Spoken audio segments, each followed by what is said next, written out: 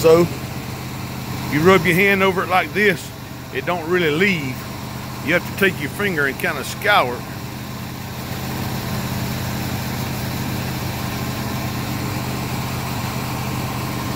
That don't really want to come off at all.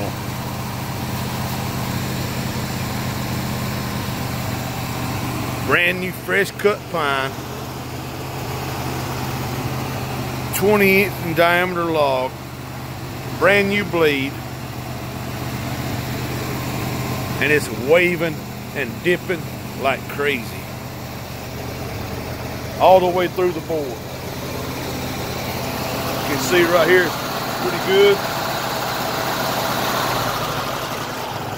See right there, it gets wide as hell. Back down to nothing. Just a fresh cut pine board. This is the way the sawdust looks when you move it.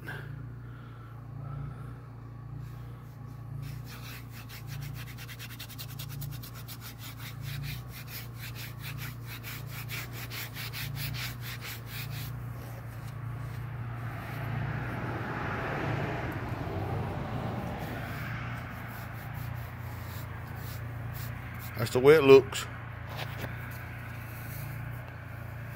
Take your finger or cigarette lighter or whatever and make it move. I see the first time we've cut at night, we're going through blades like crazy. I don't see any contact with any metal in my gauges.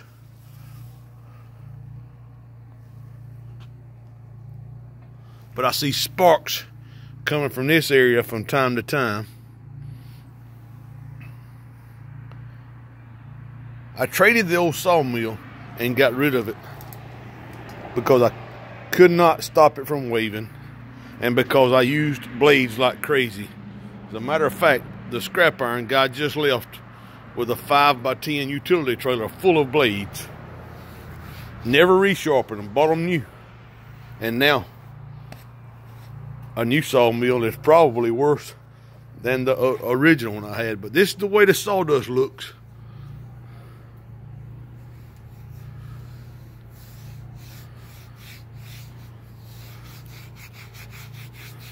Tell me what's going on. So, last week I called, last Friday afternoon. Couldn't get it to run properly. Throttle cable nut was off and it was running a lot lower RPMs than it should. Now it's vibrating so bad, hardware is falling off of it.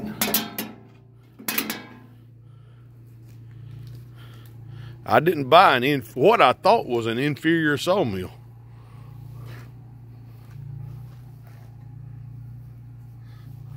That won't line up. Hard as hell to get this to close. You have to get a screwdriver to put the blade back on it.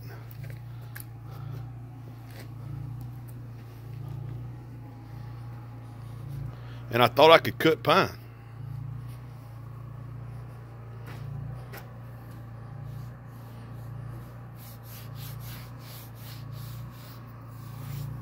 Fresh cut. I'm running the debarker.